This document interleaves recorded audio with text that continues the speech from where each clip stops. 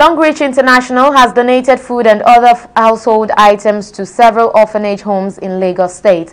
The Longrich team, led by the Managing Director International Alex Jia, the Black 5-star Director Titi Lokba Ejimagwa, and some other senior management members, were received by the wife of the Executive Chairman of Ifako-Ijaye local government, Adejumoke Hamzat. Speaking at the event, Alex Jia described the gesture as part of the company's corporate social responsibility of giving back to society and a way of identifying with children at orphanages.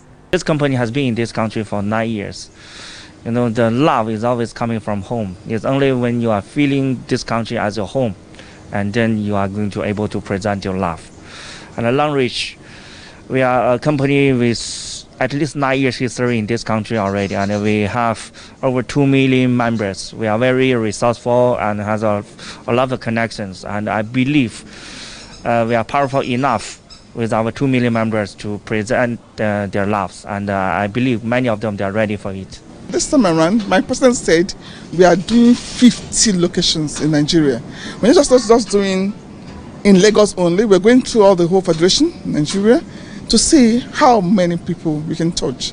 We're going from house to house, from door to touch lives, to see what we can give to people.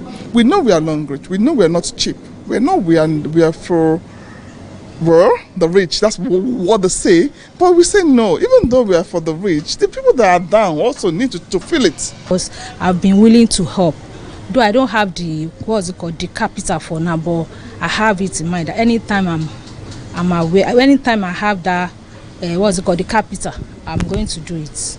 So when I'm very happy.